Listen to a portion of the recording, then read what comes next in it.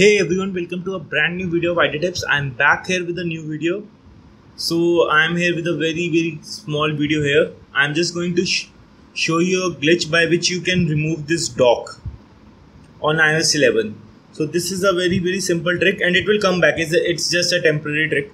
So what you need to do is just slide down this and after that go to this widget and after that just leave.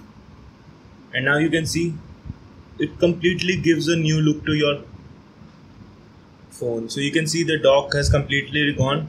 It will just come back if you go here. So again I'm going to show you. Just move down and just don't go here completely, just go here half and after that leave it. And now you can see the dock is completely going out and it just gives your device a completely new look. So you can see how good my device is looking here.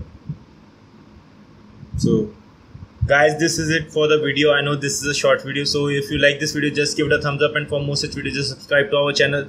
This is in the signing off.